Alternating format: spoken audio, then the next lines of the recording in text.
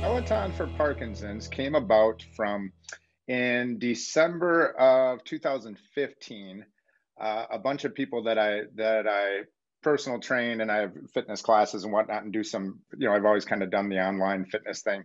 A whole bunch of people chipped in and surprised me with a Peloton spin bike. I'm guessing you're probably familiar with those. They're pretty, Oh they're yeah. pretty big now. Back then, no one really knew about them. And those guys called me down to a local restaurant here in town in Hudson, Wisconsin, and I thought we were just having drinks, and there was about 50 people there and a bunch of people online on Zoom.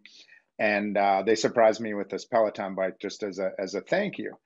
And I said then, I was totally caught off guard and overwhelmed. And I said then, I'm gonna figure out a way to pay this forward. Fast forward to that April, it was actually April 1st. And that morning I'd heard, oh, April's Parkinson's Awareness Month. My mom, Judy, had Parkinson's disease. And I was walking around to the car later in the afternoon, and all of a sudden it was literally a light bulb moment.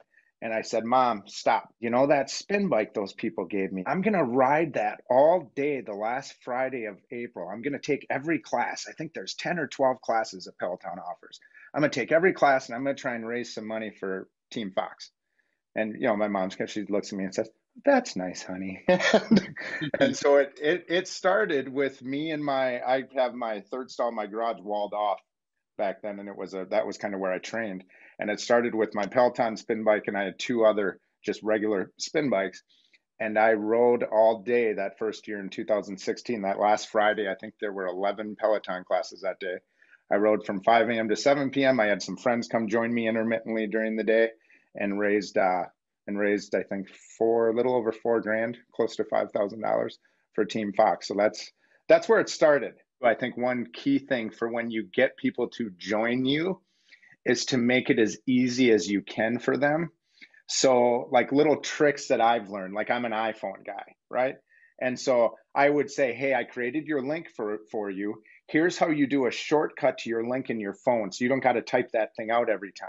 You Right. can just type P for P, don't DON, and it'll fill in their link for them.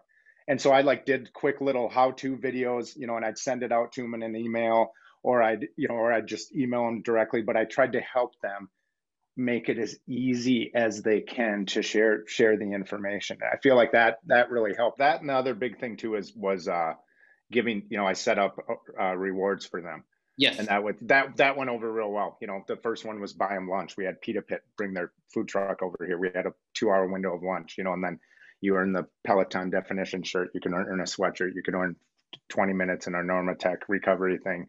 That was a big piece of it too. And they got excited because I'd make a little picture if they reached it, and I'd post it on their Facebook wall. Hey, you just reached, No, that's free great. lunch for the event.